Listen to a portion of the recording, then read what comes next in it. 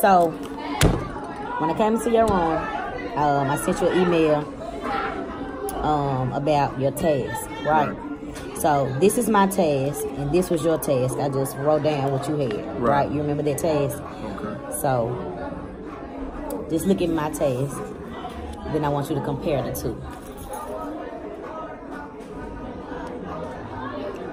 It's more so specifics. You know, I see where you say it said describe significance of you telling on one side what to write on, what to write, and then on the other side what you pretty much want. So you writing reform in the 19th century on the right side, get on the left side. The standard is covering what? It's covering the second Great Awakening, but it's also covering all the reforms in it. Okay. So compare and contrast my task and your task.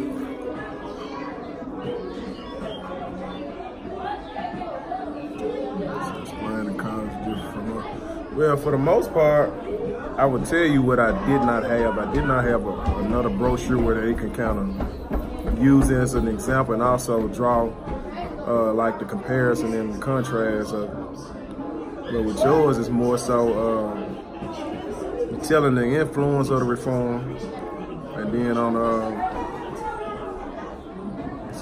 influence on the Great Awakening. So basically, trying to tell them to describe the Great Awakening, but it's also including everything that's in the standard. It's in the standard, right? So, are you missing anything with yours? Your taste?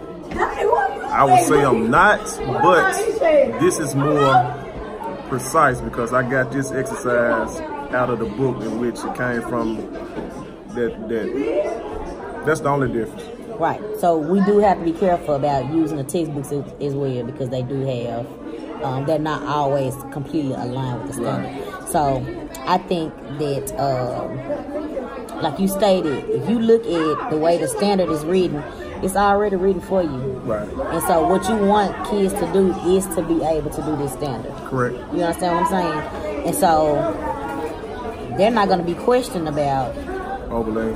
Absolutely. And getting potential students and explaining why the college differs from other colleges and blah, blah, blah, which is really a good activity. But in the end, they're supposed to do what? Well, the person that was in the reform that created the college, that's the reason why I kind of drew from it, because we were talking about different things that the people did, that the reformers did.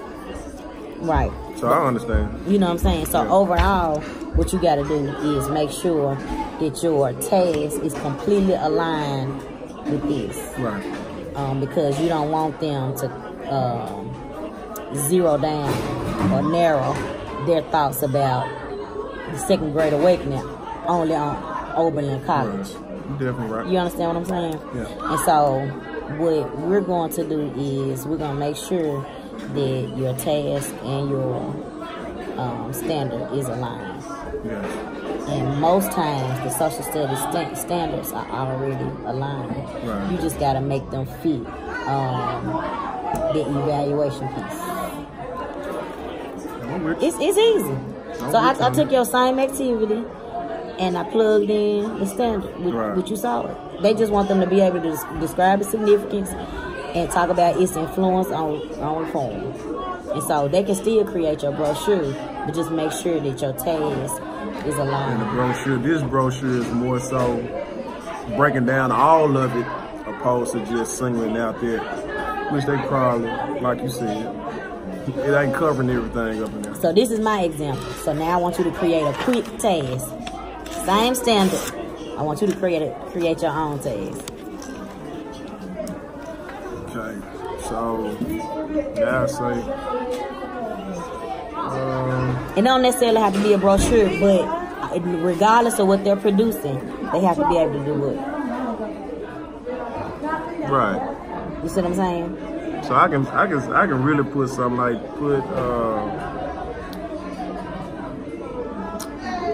break down like a pamphlet or a trifold or whatever it may be, and just put like label all the pioneers of the Great Awakening, the Second Great Awakening.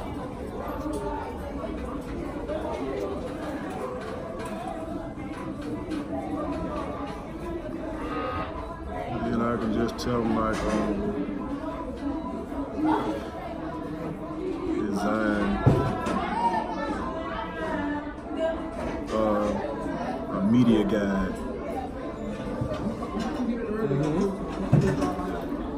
Design a media guide with all of the leaders of the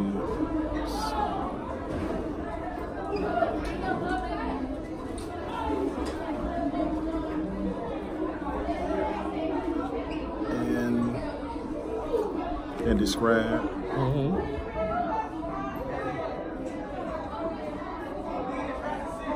their influence on the movement.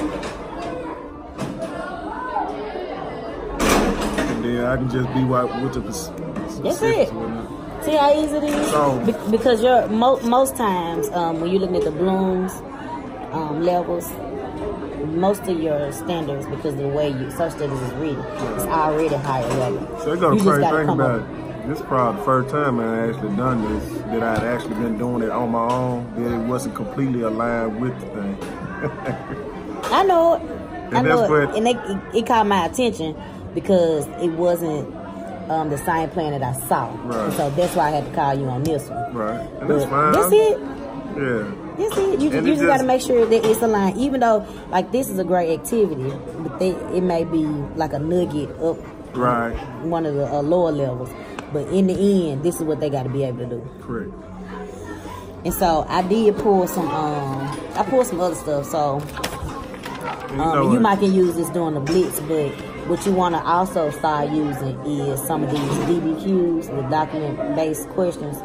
And I got these offline because they'll be giving some documents, and then they'll have questions that go along. I just did that. I'm gonna show you one of the tasks I just did the other day.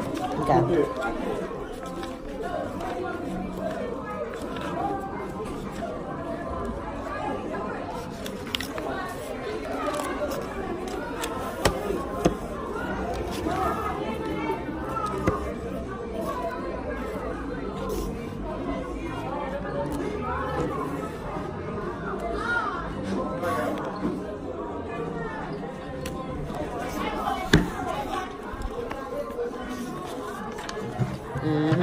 So these were some of the questions that